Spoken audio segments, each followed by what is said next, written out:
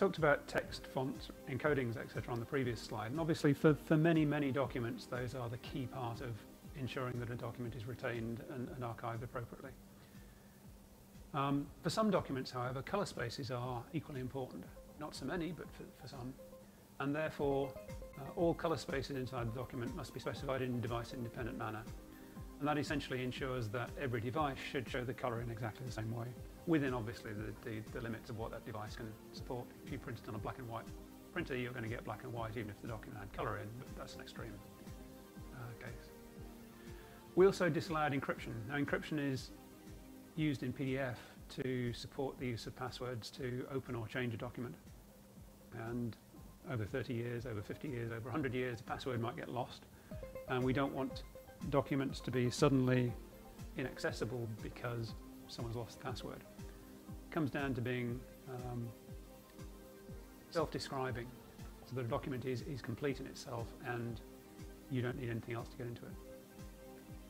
And finally, the use of standards-based metadata is mandated. So this is when you put in the title of the document, when you put in the author, when you include things like history, you need to use standards-based metadata such as Dublin Core, such as some of the other XMP constructs.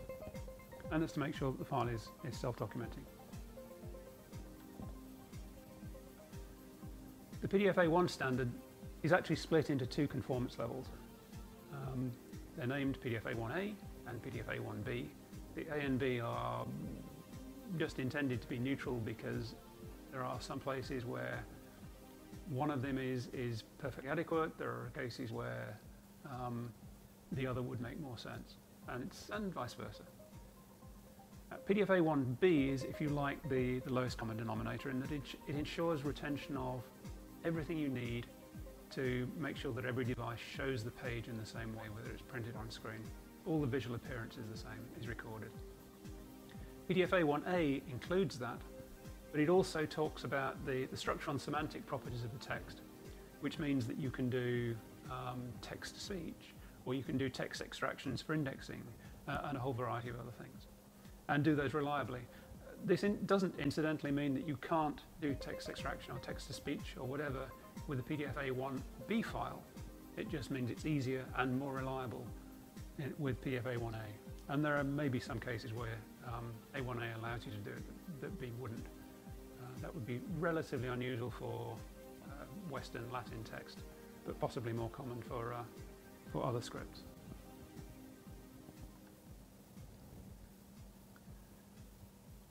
I wanted to raise a slight caveat around a couple of, not really limitations of PDFA, but things that are not defined in PDFA that you need to be aware of. PDFA defines what must be in a file and how a reader reads it and displays it to you, prints it, etc. It doesn't define how you make the file in the first place. Many methods of creating PDFA files may, if they're improperly configured or you use the wrong software or whatever, end up changing the document. And in some cases, you may actually want that to happen.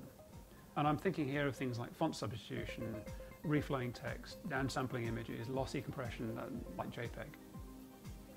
The result may be a valid PDFA file, but it may not be exactly what you thought you were going to be archiving.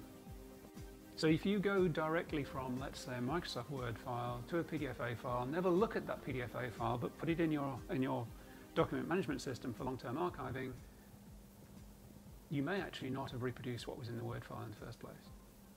The PDFA file is robust. It can be rendered repeatedly, but if it doesn't match what you put in at the top end of the funnel, then the process you use to do that conversion may not meet your needs. In extreme cases, you may need to inspect PDFA files after creation just to make sure that they look the same as the Word document. That's would be an unusual requirement to have to do that, apart from possibly during initial setup of your systems and methods and processes for creating PDFA files. And none of this, by the way, is any different to any other conversion or reproduction process. If you just print direct from Microsoft Word to a printer, it's not unheard of for the print not to match what you had on screen. So even something as simple and robust as most people think of as printing is not perfect, and neither is creation of PDFA files, unless you're very careful. Second thing PDFA does not talk about is how you retain those PDFA files, how you store them. What media do you store them on? What's the expected lifetime of that? Do you have a process for renewing that media? If you store on CD or DVD, it seems to be generally accepted that those have a lifetime of no more than 10 years. And perhaps you need to copy from one CD to another every 10 years just to make sure that you have reliable access to those documents. It also doesn't talk about records management, how you use it in a document content system, etc. So PDFA is supposed to be one component of your complete system. There are a number of other ISO standards that will help with the rest, but those are not inside PDFA itself.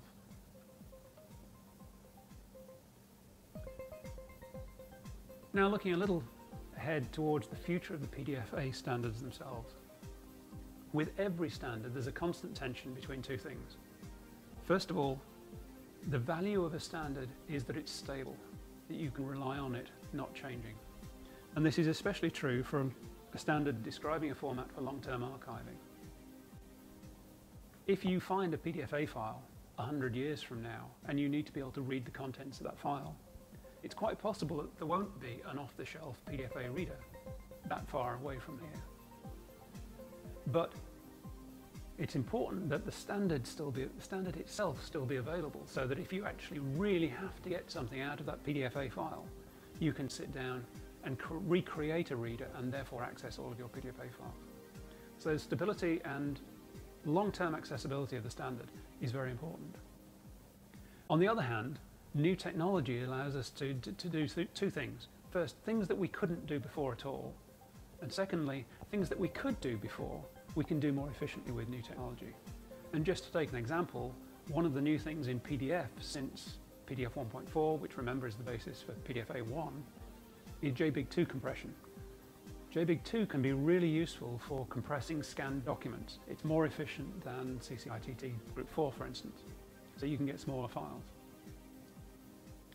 The ISO decision right from the beginning in working on PDFA was that we would develop new versions of PDFA over time, but we would do that in such a way that doesn't invalidate or render inaccessible any previous versions.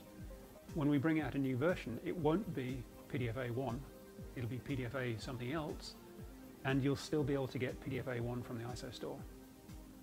And as we do so, we'll also maximize backward compatibility between the new version and the old version, which means that in general you might expect vendors to support both PDFA 1, and as we do that we'll also maximize the backward compatibility between versions. What that means is that when a future version of PDFA comes out, there's an increased likelihood that vendors will support PDFA 1 in that software as well as PDFA 2, PDFA 3, etc. So what is the plan? Well, this is what we are looking at the moment. Obviously things may change over time as we develop the further ideas. PDFA 1, published back in 2005, don't forget the technical core agenda from 2007, based on PDF 1.4. There is already a PDFA 2 in development. In fact, it's been in development for some years now, and we expect that to be published next year in 2011. That's based on the first ISO version of PDF, which is ISO 32000 Part 1, published this year. And obviously PDFA 2 takes advantage of the new capabilities in that version of PDF, including the example I used earlier of JBIG2 compression. Probably the most important other aspect of PDFA 2 is that we've taken the lessons that real-world users of PDFA 1 have told us about and added new things into PDFA 2 or tuned things slightly where they weren't working quite right in PDFA 1. There isn't much of that, but just a little bit. And then looking further ahead, there's a proposed PDFA 3 which is intended to open up PDFA into slightly more interactive uses of PDF. And obviously we'll also be keeping that up to date with new versions of the PDF standard itself, ISO 32000, going forward. So that covers the plan for PDFA.